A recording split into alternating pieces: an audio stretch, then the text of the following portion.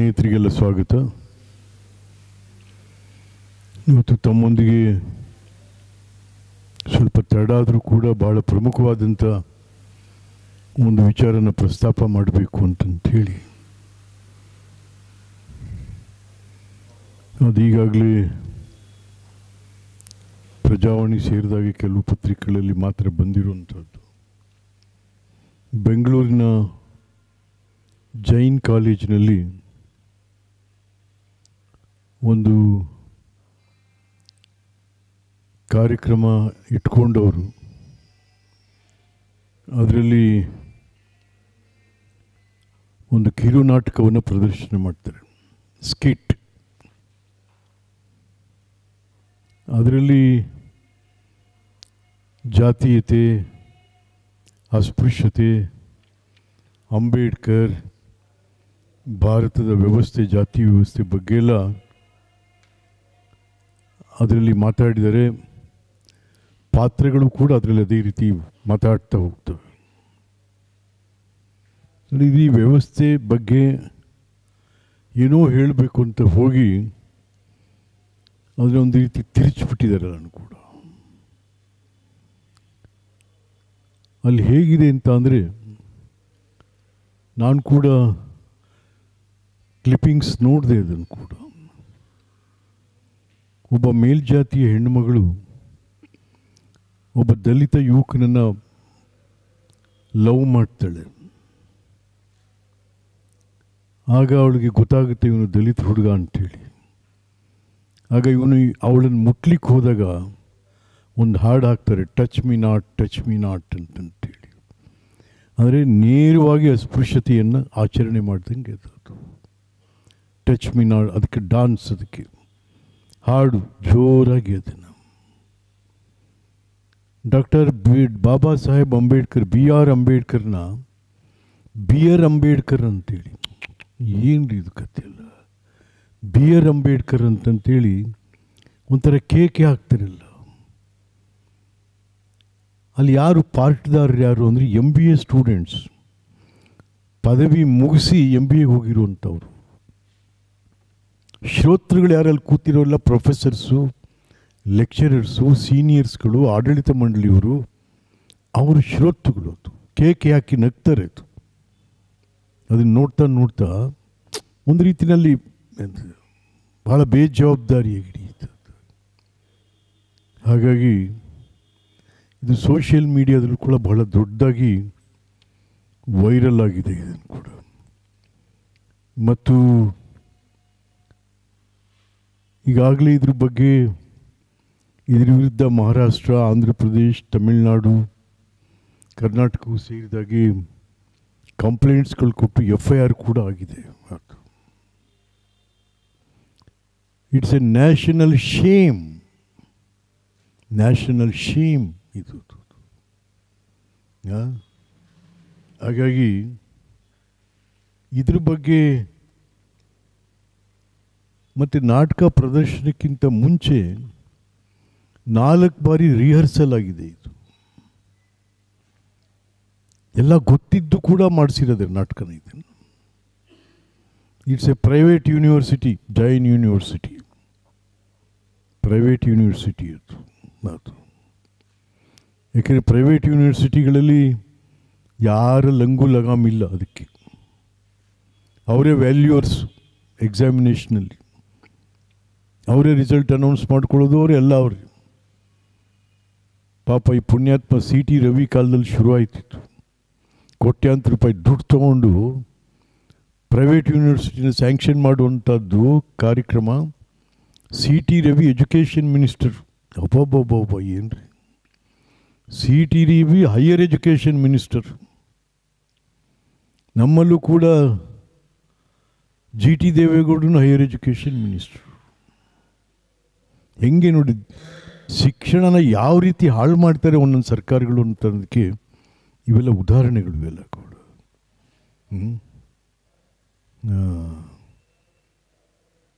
ಬಹುಶಃ ಇವತ್ತೇನಾದರೂ ನಮಗೇನಾದರೂ ಒಂದು ಗೌರವ ಇದ್ದರೆ ಭಾರತೀಯರಿಗೆ, ನಮಗೆ ಅದು ನಾವು ಒಪ್ಪಿಕೊಂಡಿರುವಂಥ ಸಂವಿಧಾನ, ಪ್ರಜಾತಂತ್ರ ವ್ಯವಸ್ಥೆ ಇದು. ಸ್ವಾತಂತ್ರ್ಯಾನಂತರದ ಭಾರತಕ್ಕೆ ಸಂವಿಧಾನವನ್ನು ಬರೆದುಕೊಟ್ಟು ಅದನ್ನು ಒಪ್ಪಿಕೊಂಡು ಜನತಂತ್ರ ಭಾರತ ಆಯಿತು. ಜಗತ್ತಿನಲ್ಲಿ ಅತ್ಯಂತ ಪ್ರಿಯವಾದಂಥ ಸಂವಿಧಾನ ನಮ್ಮದು. ಅಂಥ ಸಂವಿಧಾನವನ್ನು ಬರೆದುಕೊಟ್ಟಂಥ ಅಂಬೇಡ್ಕರ್ನವನ್ನ ಬೀರ್ ಅಂಬೇಡ್ಕರ್ ಅಂತ ಹೇಳ್ತಕ್ಕಂಥದ್ದು ಚೇ ಏನಪ್ಪ, ಬಿ ಆರ್ ಅಂಬೇಡ್ಕರ್ ಅಂತ. ಹೀಗೆ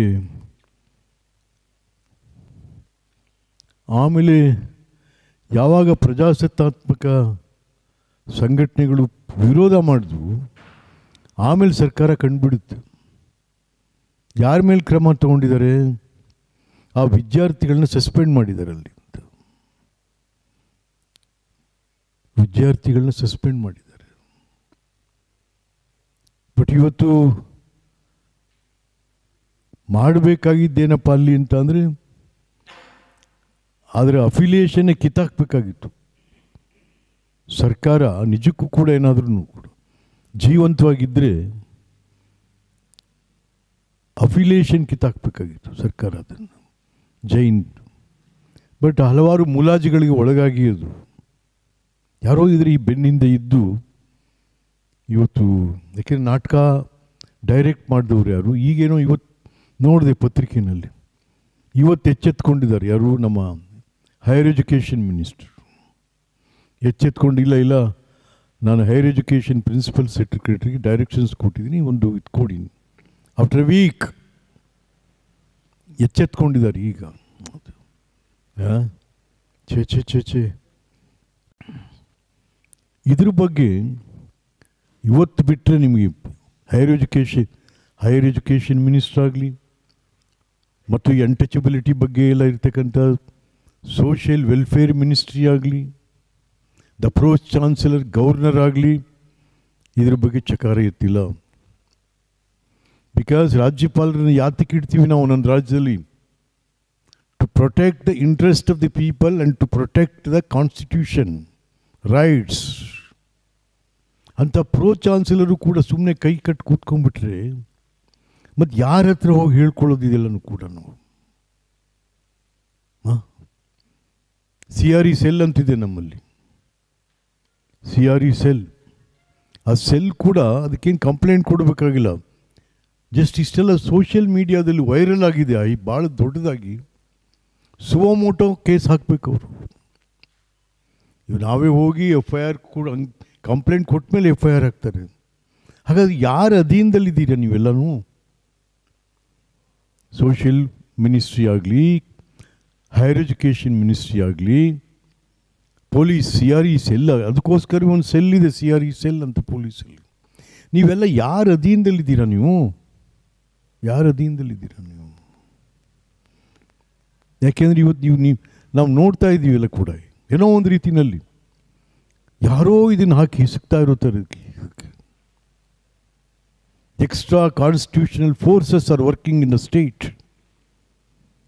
ಎಕ್ಸ್ಟ್ರಾ ಕಾನ್ಸ್ಟಿಟ್ಯೂಷನಲ್ ಫೋರ್ಸಸ್ಸು ಇವತ್ತಿನ ದಿವಸ ಭಾಳ ಶಕ್ತಿಯುತವಾಗ್ತಾ ಇದ್ದಾವೆ, ಭಾಳ ಶಕ್ತಿಯುತವಾಗ್ತಾ ಇದ್ದಾವೆ. ಯಾರು ನಮ್ಮ ಎಕ್ಸ್ಟ್ರಾ ಕಾನ್ಸ್ಟಿಟ್ಯೂಷನಲ್ ಫೋರ್ಸಸ್ ಯಾರು? ಚಕ್ರವರ್ತಿ ಸೂಲಿಬೆಲೆ ಏನೇನೋ ಬರೀತಾರೆ ಅವರು. ಯು ದೊಡ್ಡ ದೇಶಭಕ್ತಿನ ಥರ ಬರೀತಾರೆ ನಾವು. ಚಕ್ರವರ್ತಿ ಸೂಲಿಬೆಲೆ, ಶತಾವಧಾನಿ, ಪಠ್ಯಪುಸ್ತಕವನ್ನು ಕೊಲೆಗಡಿಸಿದಂಥ ಚಕ್ರವರ್ತಿ, ಚಕ್ರತೀರ್ಥ, ಮುತಾಲಿಕ್, ಈ ಥರದವೆಲ್ಲ extra constitutional forces they are controlling the government, state government. ಹಾಗಾಗಿ ಇವತ್ತು ಸರ್ಕಾರ ಎಕ್ಸ್ಟ್ರಾ ಕಾನ್ಸ್ಟಿಟ್ಯೂಷನಲ್ ಫೋರ್ಸಸ್ ಕೆಲಸ ಮಾಡುವಂಥ, ಯಾಕೆಂದರೆ ಸರ್ಕಾರ ಏನಾದ್ರು ಇದ್ದರೆ ಇವತ್ತು ಇಷ್ಟೊತ್ತಿಗೆ ಜೈನ್ ಮ್ಯಾನೇಜ್ಮೆಂಟ್ ಜೈಲಲ್ಲಿರಬೇಕಾಗಿತ್ತು. ಜೈನ್ ಮ್ಯಾನೇಜ್ಮೆಂಟ್ನ ಒದ್ದು ಜೈಲಿಗೆ ಹಾಕಬೇಕಾಗಿತ್ತು. ಆಡಳಿತ ಮಂಡಳಿ ಅಫಿಲಿಯೇಷನ್ನ ಕ್ಯಾನ್ಸಲ್ ಮಾಡಿ ಇಷ್ಟೊತ್ತಿಗೆ ಅಮಾನತ್ನಲ್ಲಿಟ್ಟು ಅವರನ್ನು ಜೈಲಲ್ಲಿ ಹಾಕಬೇಕಾಗಿತ್ತು. ಆದರೆ ಇವತ್ತು ಎಲ್ಲೂ ಇಲ್ಲ. ಅಟ್ಲೀಸ್ಟ್ ಸಾರಿ ಅನ್ನೋ ಒಂದು ಪದನೂ ಇಲ್ಲ ತಪ್ಪಾಗಿದೆ ಅಂತ. ಜೈನ್ ಕಾಲೇಜ್ ಮ್ಯಾನೇಜ್ಮೆಂಟಿಂದಾಗಲಿ ಅಥವಾ ಇಲಾಖೆಗಳಿಂದಾಗಲಿ ತಪ್ಪಾಗಿದೆ ಕ್ಷಮಿಸಿ ಅಂತ ಒಂದು ಪದ ಇಲ್ಲ, ಸಾರಿ ಅನ್ನೋ ಪದನೂ ಇಲ್ಲ. ಹಾಗಾದ್ರೆ ನಾವೇನು ಎಕ್ಸ್ಪೆಕ್ಟ್ ಮಾಡ್ಬೋದು ಇದರಿಂದೆಲ್ಲ ಕೂಡ? ಸೊ ಹಾಗಾಗಿ ಇಷ್ಟೆಲ್ಲ ನಡೀತಾ ಇದ್ರು ಕೂಡ ನಮ್ಮಲ್ಲಿ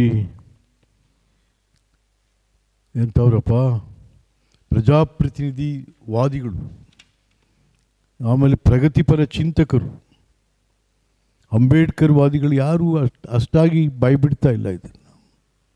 ಅವ್ರು ಯಾರು ಬಾಯಿ ಕಟ್ಟಿದಾರೋ ಗೊತ್ತಿಲ್ಲ ಇದನ್ನು. ಇಷ್ಟೊತ್ತಿಗೆ ಭುಗಿಲೆದ್ದು ಹೋಗಬೇಕಾಗಿತ್ತು.